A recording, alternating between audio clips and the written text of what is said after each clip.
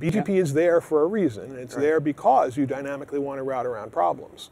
But if you give it the wrong information, then traffic is going to go to odd places.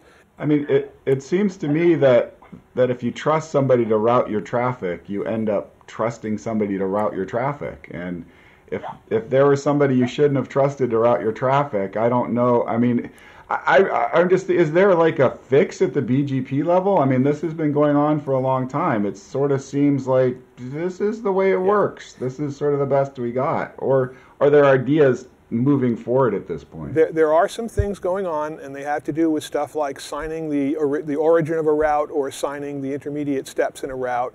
There are issues with it because signing takes time.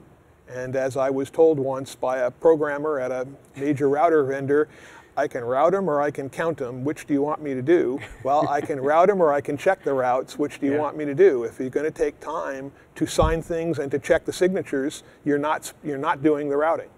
Would it be something where you could just like check signatures on the advertisements of new routes, or is this really something that you would have to check for each packet as it went?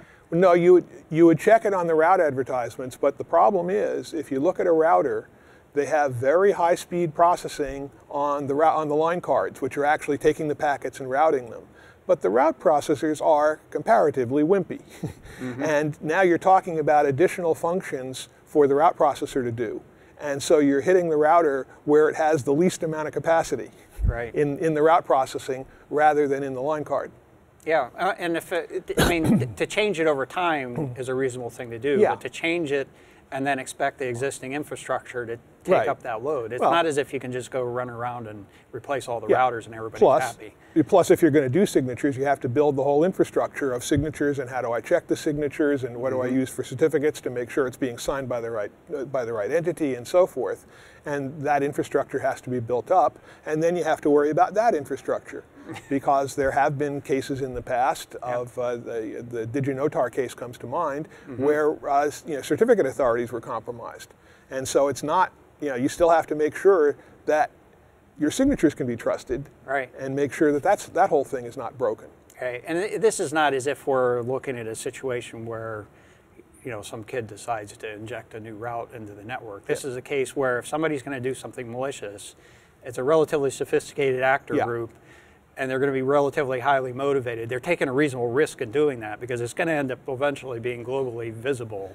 So, it's gonna be caught, right? I mean, if someone advertises a bad route, eventually someone's going to say, "Hey, that's my route. That shouldn't have been advertised." At least that's what we think. It's usually caught, although that thing where the traffic detoured through Iceland or Belarus, since it eventually got where it was supposed to go, that's a much harder thing to find than traffic disappearing into a black hole because somebody advertised a route that they didn't really have, and you sent them the traffic and they didn't know what to do with it when they got it.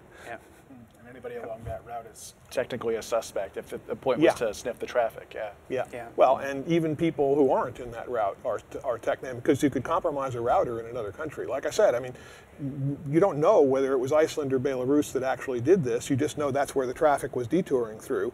But somebody in, Zimbabwe could have hijacked a router in Belarus and have it advertise a router advertise a route, and it would have nothing to do with Belarus. They just look bad because that's where all the traffic was being diverted. Well, and I think that kind of points to that on the internet, you're really dependent on the security of the infrastructure throughout the internet, not just security and proper operation. Right, for proper operation. So I think so go ahead, Matt. Well, I did want to say that you guys were saying that this sounds like it might be a better, well-resourced or, very much like nation-state style attack. I'm not so sure that's the case, because if somebody can do this pretty simply, compromising one or maybe a handful of ill-protected routers on the internet, what prevents somebody of lesser skill from doing it? It's not. What I probably should have said is that some of these things, like signing the routes, they will help you get rid of the fat finger or the unskilled attackers. But the nation states can probably get around it. Okay. I agree with that.